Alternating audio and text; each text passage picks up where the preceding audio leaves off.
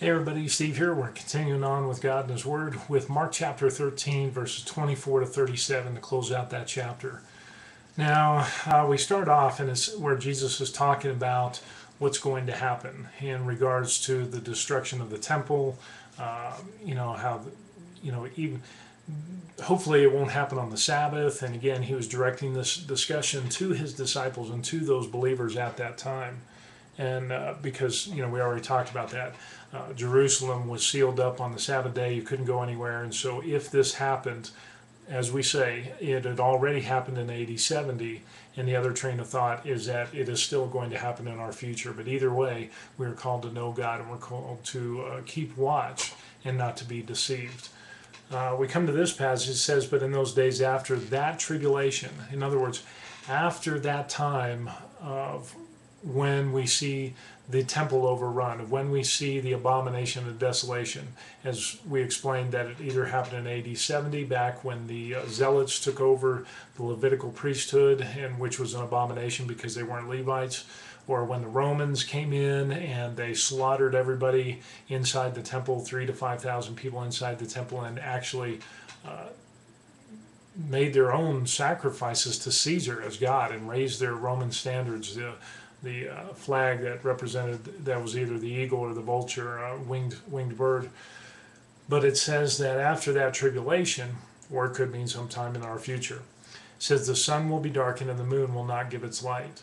The stars of the heavens will fall and the powers in the heavens will be shaken.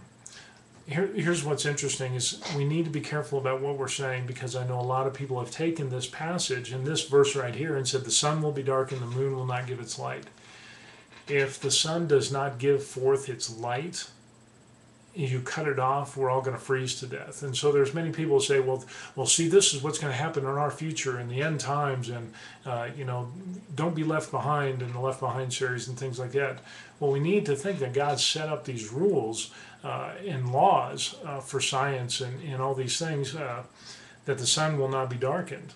So in other words, if the sun is darkened and it doesn't give forth its light, and the moon doesn't give forth its light because obviously the sun has been extinguished, or that light has stopped, that heat, everything on earth will die. So now you have to make, so God is making, He's going to do another miracle by keeping us alive and keeping the plants alive because there will be no light. Enough to the point of where the moon won't reflect the light. Wow. And then it says the stars of the heavens will fall. Some people have actually said that this event is still in our future, and that the stars will fall and they'll hit the earth. And that, that's why there's not going to be one stone on top of another. And I've heard so many different crazy conspiracy theories in regards to this verse right here. We have to remember that if just one star hits the earth, that pretty much is going to kill everybody. It'll be a nuclear night type of deal. It'll be an earth-shattering, cataclysmic type of event. And so again, we have to look, so God's going to suspend the laws He put in place, and now He's going to do another miracle to keep people alive. It's kind of interesting. Again, think about this. There's other passages in scriptures that says and the powers in the heavens will be shaken. It's interesting that if we look back in scripture in the Old Testament, we see things where it talks about how the stars, the sun, the moon represent nations. And that's why you see like actors and actresses, when it says when their star has risen, they've come to fame, they've come to the top of their game. Countries and their flags use many stars and celestial symbols and signs in their flags. And I mean, we've got it on our flag, the stars and stripes. But when those stars fade and wane, that means that that country, and you look back and if you do an exhaustive study of it, you'll see in the Old Testament that is in reference to when, nations aren't doing well. They're not following God, they're not being obedient, they're doing sinful things, and they're continuing to go away from God and His Word. And that when judgment comes, there's the star wanes, or the sun, the moon, the heavens drain or become weak. You kind of get the idea. I don't have time to go into all of it right now. And it said, and the powers in the heavens will be shaken.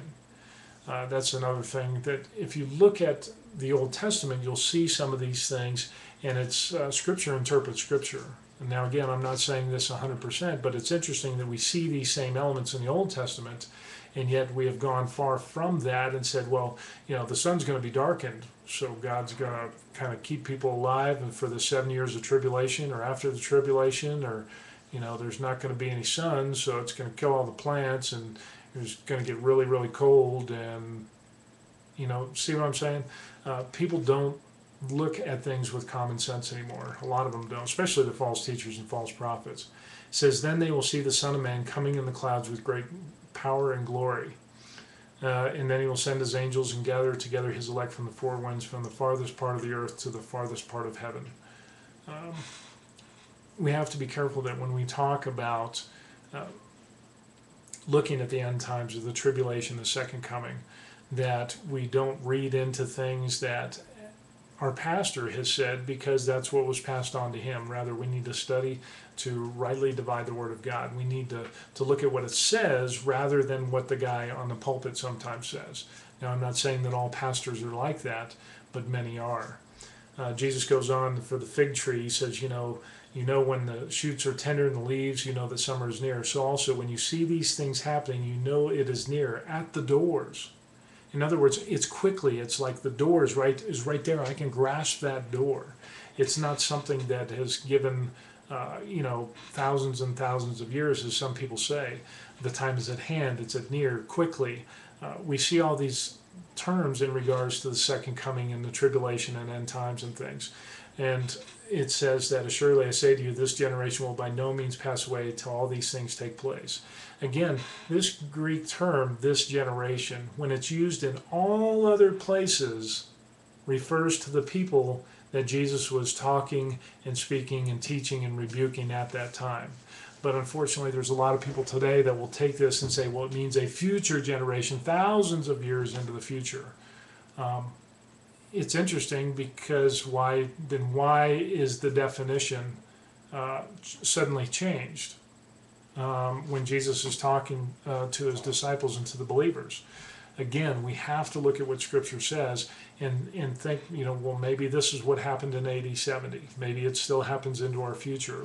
But the main thing that we need to look at and remember is that we need to watch. Heaven and earth will pass away, but my words will by no means pass away. And we know that Jesus is the Word of God. The Word was with God and was God, and in the beginning was the Word. So we need to be very careful. Now, Jesus gives this next part. He says, but of that day and hour, no one knows, not even the angels of heaven, nor the Son, but only the Father. So many people, false prophets, false teachers, will say, well, the rapture is going to be on this day. The end of the world is going to be on this day. Harold Camping. So many instances of people saying that the rapture is going to be on this day, or the end of the world is going to be on this day. And Scripture says, of that day and hour, no one knows. So when somebody says they've nailed down the exact day of when the rapture is going to hit, or the exact day of when the earth is going to be destroyed, that ought to be a big red flag. It says, take heed, watch and pray, for you do not know when the time is. You do not know when the time is. But yet these people will say they have additional revelations from God, that the hidden things are being brought out, these revelations and stuff like, well, the books of heaven are closed in 1988. I mean, there's so much crazy stuff going on that we need to test everything. Anyway, it says, watch therefore, that you do not know when the master of the house is coming in the evening or whatever. And what I say to you, I say to all, watch. In other words, he gave authority to his servants and to each his work, and commanded the doorkeeper to keep watch.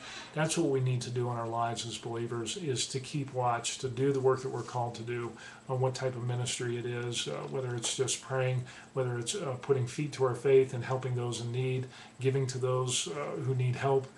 Whatever the case is, God has given you a gift and an ability to even just a witness of Jesus Christ and his word and the gospel. And what God has done to take away the sins of the world. So anyway, don't be caught short. Keep watch, and be careful of the false teachers and the false prophets, because many are going to be going down that road that leads to destruction. Only few will make it to that narrow road that leads to salvation. So take care. God bless. Peace.